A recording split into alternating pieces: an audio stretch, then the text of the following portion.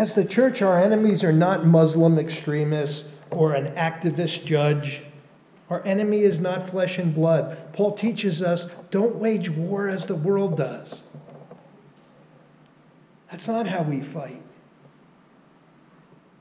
Ephesians 6:11 says, put on the full armor of God so that you can take your stand against the devil's schemes. And the word schemes here is really translated, and it's from where we get our word methods. Put on the full armor of God so that you can take your stand against the devil's methods. And it applies to something very specific rather than generic. That there are methods out there. That as a follower of Jesus, you're going to be targeted. And there is a strategy in place to separate you from God. Satan has a method. The devil uses two primary things to do that. He uses temptation. Anybody ever been tempted? Yeah. And he uses accusation. Anybody ever been accused? He loves those things.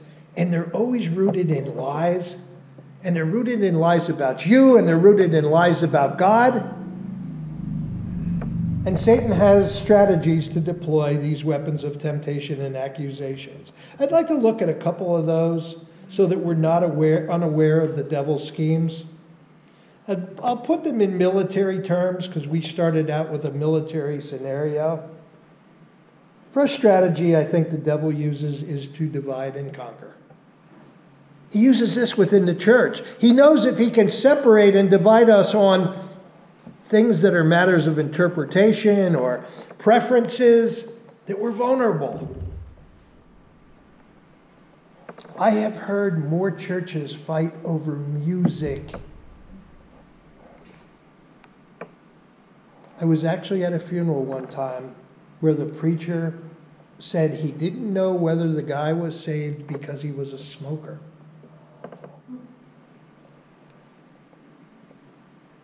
And so Satan divides and conquers, and it's definitely his strategy, and it's a truth because a house divided can't stand.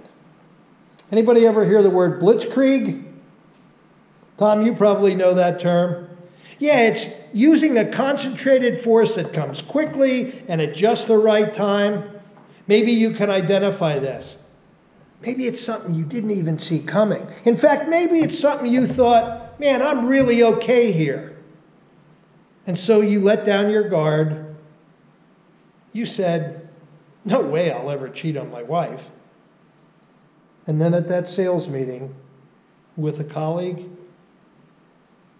well. And then on that message from a past girlfriend on social media, hey, can we just get together for coffee? Well,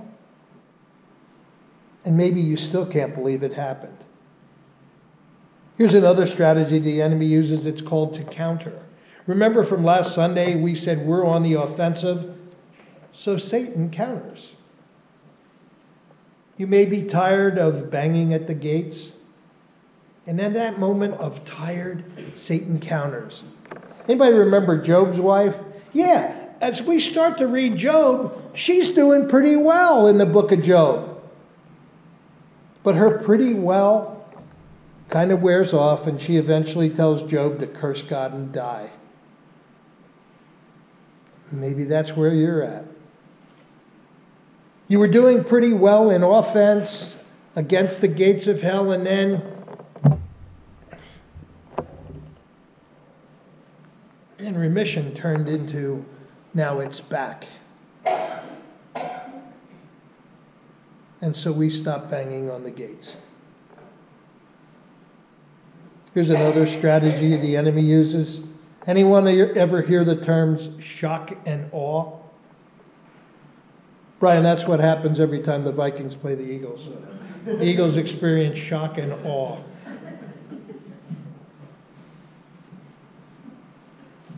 This is when you're so shocked by the means of the enemy that your fear causes you to just stop playing.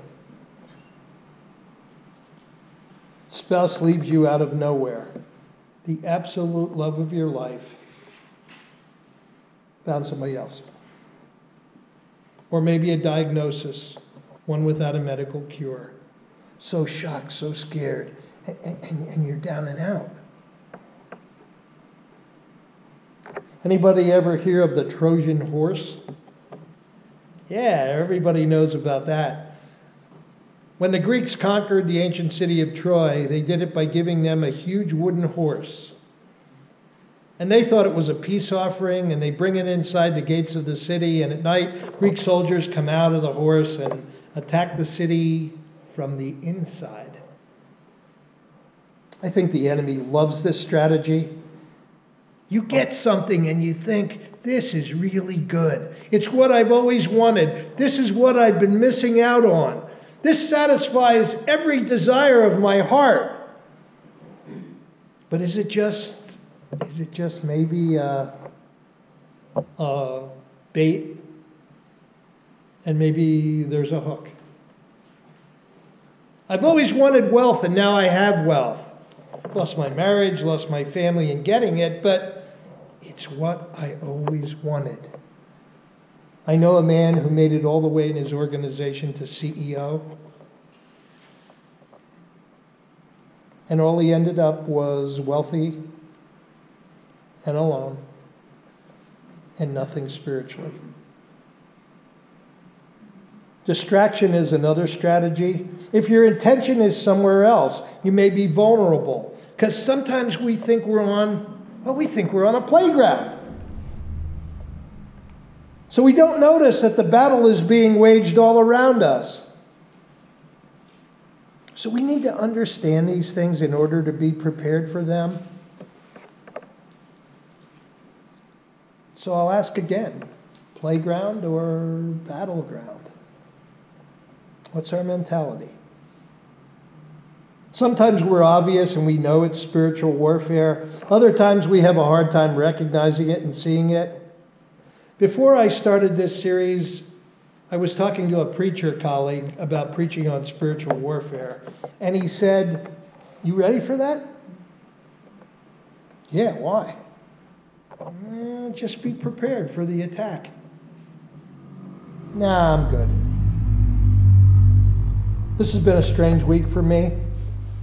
I had 2 issues to deal with in my secular job that in 30 years I've never had to deal with. Really heavy stuff, issues, affecting employees and family for a long time.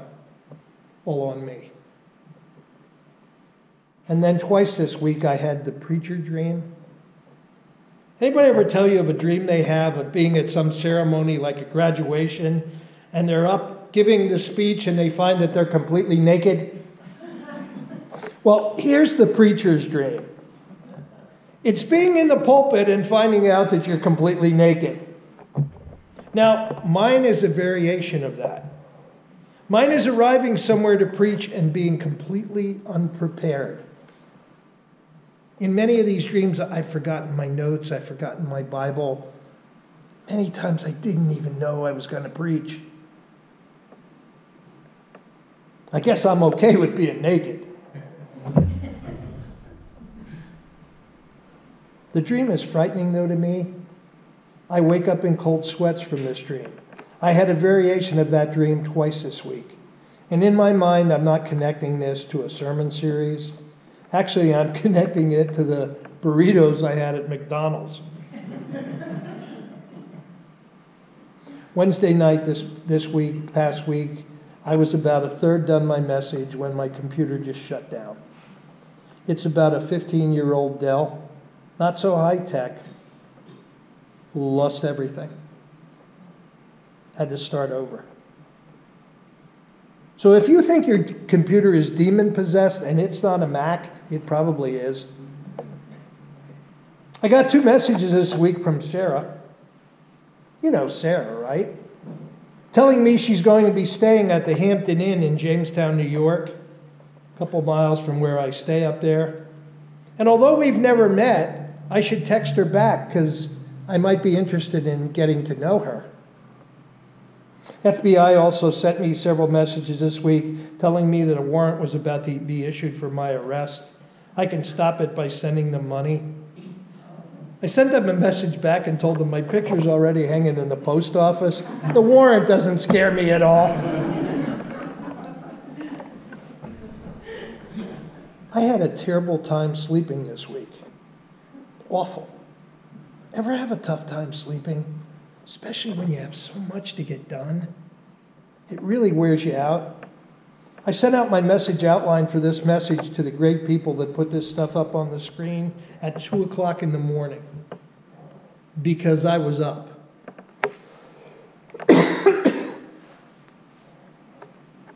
Didn't get much sleep, and maybe that's why I had a headache all week. Driving home Friday night from Western New York was a nightmare. I got started my 5-hour drive at 6:30 p.m. Usually I leave by 5:30 p.m., so I'm an hour late to begin with. I had to pull over at rest stops 2 times to sleep. It was early Saturday morning. I finally made it home. I pulled into the driveway. I shut off my car. I sat there for a few minutes.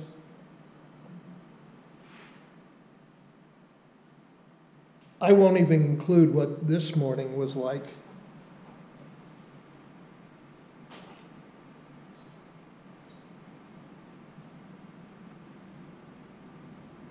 And then at that point, I thought, I wonder if there's more to this. More than just the physical flesh and blood side of life. And I began to fight a different kind of battle. And I started to pray out loud. It is helpful for me to pray out loud. I would suggest it to you as well because it focuses you just on one thing. If you pray with your eyes closed to yourself, your mind wanders. And so I asked God, lead me in battle. Have me keep banging at the gates no matter what.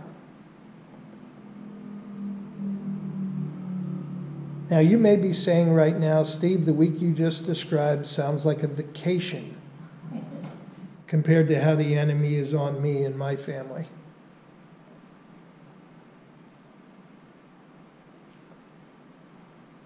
Agreed. The Bible tells us that we stand firm not only in our own strength, but we stand firm in the mighty power of God. That's the power to demolish strongholds. And so by our prayer, with this wonderful gospel, by grace and worship, by gathering together with other believers who can encourage us, who can hold us up in their powerful prayers, we stay strong in the Lord.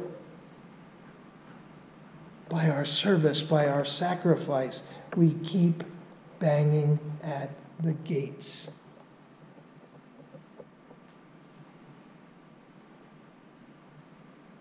By our love, we keep banging at the gates. 2 Kings chapter 6 has one of my favorite stories that captures this kind of thought. Let's look at verse 15. We read about the king of Aram, who was an enemy of Israel. And he wanted to destroy the prophet Elisha, one of the prophets of God. So he sends this entire army, whole army, to kill this one prophet and his servant. Way overkill. So they find what house he's in, and they just surround him and his servant. Verse 15. When the servant of the man of God, when the servant of Elijah, when the servant of the man of God got up and went out early the next morning, an army of horses and chariots had surrounded the city. "Oh no, my lord, what shall we do?" the servant asks. And Elisha responds with these incredible words. Verse 16. He says, "Don't be afraid." Don't be afraid. Say what? Those who are with us are more greater than those who are with them. And the servant's like, "There's just 2 of us. It's just you and me. And there's a whole army out there." And in verse 17, Elisha prayed, "Open his eyes, Lord, so that he may see." Then the Lord opened the servant's eyes, and he looked, and he saw the hills full of horses and chariots of fire all around Elisha. I don't want you to miss this in verse 16. Elisha says, those who are with us are greater than those who are with them. And here's what it doesn't say. It doesn't say those who are with us are more than them. It says those who are with us are more than those who are with them. Those who are with them. You see, what is being described here is a spiritual battle. It's us against them. There are those who are with us, and there are those who are with them. And Elisha prays, open my servant's eyes that he may see.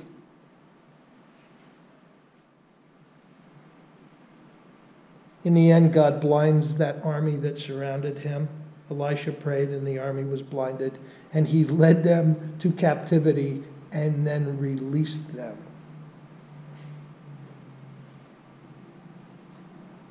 That's what I want us to pray for this church.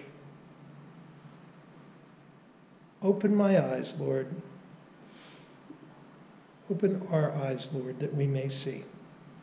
That we would recognize that there is an enemy, but that we would also recognize that those who are with us are greater than those who are with them.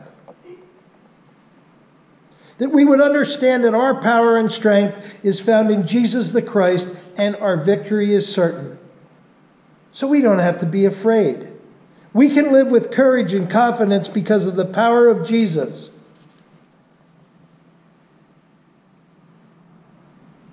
Isn't that what we talked about this morning, Brian? Who it's all about. So if you're on a playground, can I ask you to come into the battleground? And for those who are a little weary, pray for God's strength. Pray that out loud. Have this group of believers here hold you up in prayer and encouragement and love.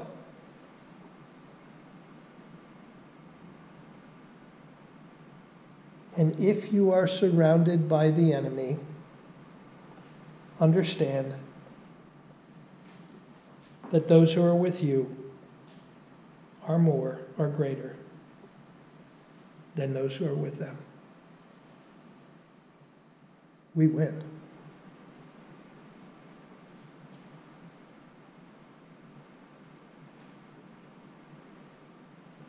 And the gates of hell cannot overcome it.